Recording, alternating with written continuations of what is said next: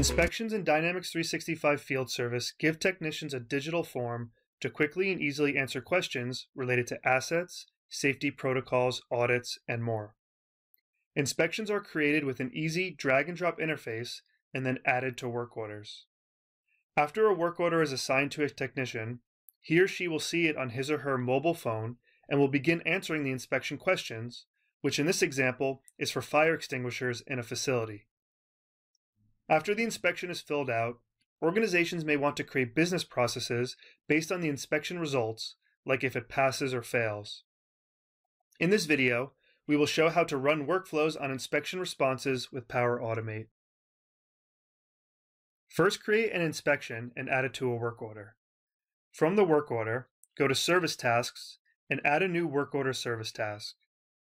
Choose the task type that has an associated inspection form. Once you select it, the inspection form will show below. Then save. The last question in this inspection is if a follow-up is needed. We will show how to run a conditional workflow based on the response to this inspection question. If the response is yes, we want the system to run a workflow that adds an additional follow-up service task to the related work order. Let's get started. First, go to Power Automate and create a new flow. Choose a connector to Dynamics 365 that will run when a record is created or updated. Choose the Dynamics 365 environment that has the inspection and work order that you just created. And we want this flow to relate to the work order service task entity. Next, again using the Dynamics 365 connector, call the getRecord action. From the work order service task record, we want to retrieve the related inspection responses. For entity, choose inspection responses, and then retrieve the inspection response ID. Inspection responses are stored as JSON, and we want to define that JSON content as a variable that we will run workflows on. Search for the initialized variable action in Power Automate, then assign a name, and choose string as the type. For value, search and find responseJson content. So at this point, we defined we want to run a flow on the work order service task entity. We retrieve the inspection responses, and we define the inspection responses as a variable. The next step is to decode the JSON that holds the inspection responses. Again, choose the initialized variable action, assign a name, and choose string as the type. This time, enter the following function. Note that the variable is defined as the name of the first variable that you just initialized, which in our example was responseJson. It was one word and it's case sensitive. The next step is to parse the JSON for the response and answer we are looking for. For the content, choose the second variable that you just initialized, which is the decoded JSON. Then enter the following schema, which isolates the follow-up question that we want to run a workflow on. This will be different based on your specific inspection.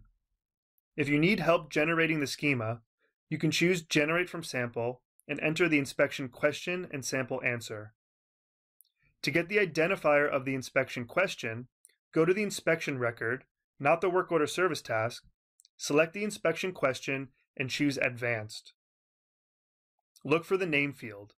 In our example, it's follow-up, which is different than how the question appears for technicians.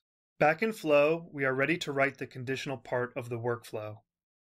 Add a condition step and choose the parsed variable you just created. In our example, it's called follow-up, and the condition will be if follow-up equals yes. If the inspection response for the defined question is yes, we want the workflow to create a new record in Dynamics 365 for the work order service task entity. We will set the task type as a follow-up task that was previously created. And for this new record, we will set the work order field to the one noted on the original work order service task that the flow is running on.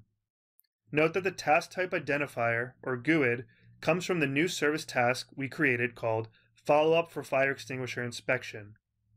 You can get the 32-digit GUID from the end of the URL when accessing the task type record. The last step is to test our flow. Choose Test in the top right and perform the trigger action.